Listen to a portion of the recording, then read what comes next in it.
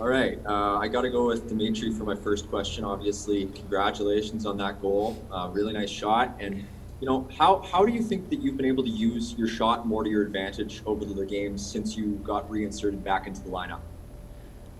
Thank you for congratulations, and I don't know, just I'm thinking to shoot more, and just got this mindset lately. So trying to shoot more pucks, and Fro did a great job in front of the net screening that, and I gotta give them credits, and just trying to shoot more lately, and it's coming. Yeah, and you've spent a lot of time in the past few games playing on a line with Matthew Phillips, who I think, from my perspective, is a player who maybe does a lot of the same things that you do. How do you think that you've been able to complement each other on the ice? Uh, I think we feel each other good, and keep building the chemistry between each other. And of course, it's good to play with him. It's nice to play with him. He's doing a lot of great job. He's keeping the puck. He's going to the zone and keeping it. It's nice to play with him. He's creating the space for you, and trying to. He's giving me some tips, some advices, and just trying to be better in that too. And that's real nice. Yeah, and my last one for you. I think the last time we talked to you a few weeks ago, Jan Kuznetsov had just signed, and I think I asked you about him, and you said that you'd never met him. He's here now, got the pregame skate, and what are your first impressions on him?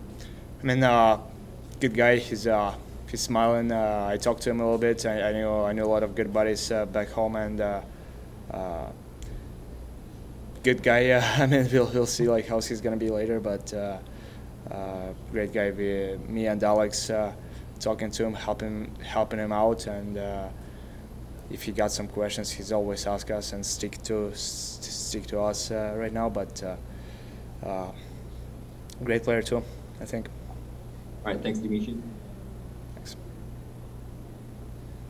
Go ahead over to Paige. Yeah, a question for Andrew. With you starting in Kansas City this season, did you appreciate getting a little bit of a head start before coming to Stockton here? Yeah, I mean, it's always nice to get extra practice time, game time. Obviously, this has been a weird year and a lot of uncertainty on if there's ever going to be a season. So, from my perspective, I enjoyed the games and the practice time. You can kind of get rolling full speed, shake that rust off from the elongated summer pretty early, and just kind of get on a roll. And then I think that's helped me come here and just continue that to build off that success. And is there a different type of preparation that you find yourself doing between an ECHL game and an AHL game? No, I've just been keeping the same preparation throughout the entirety, either down in the ACHL or here. I mean, been playing hockey for a while. We all know ourselves pretty well up to this point. So for me, I've just been keeping it the same and just going about my business day to day and trying to work where I can and improve my game. Thank you. And then a quick question for Dmitry as well. You've been pretty solid in the last few games. Have you really felt yourself hit a stride as well? I mean, for sure, lately, the last two games, I think I played better, and just feeling myself more comfortable, more relaxed. Trying to just relax and play hockey. For sure. And then one last question for me. Did you get to keep a puck from tonight for your first goal? Yeah, for sure. Byron Froze give me the puck, so it's nice. Awesome. Thanks, guys. Thank Go to you. Patrick. For Andrew, what's the adjustment like in terms of this season?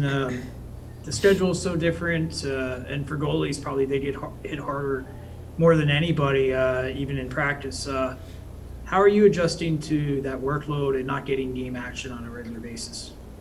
Yeah, it's been a different season so far, and it's been a little challenging. And obviously, it's new challenges based on the season itself, and with the carrying multiple goalies, trying to get reps where you can, whether it's trying to go out early, trying to stay as late as you can, just finding ways to take something away positively from that day and really take a step forward and work on what you can, because there's limited ice time. You don't know what day we're going to have available for whatever it is. So it has been a different challenge to adapt to, but so far just been continuing to try to find a way to take something positive away from the day.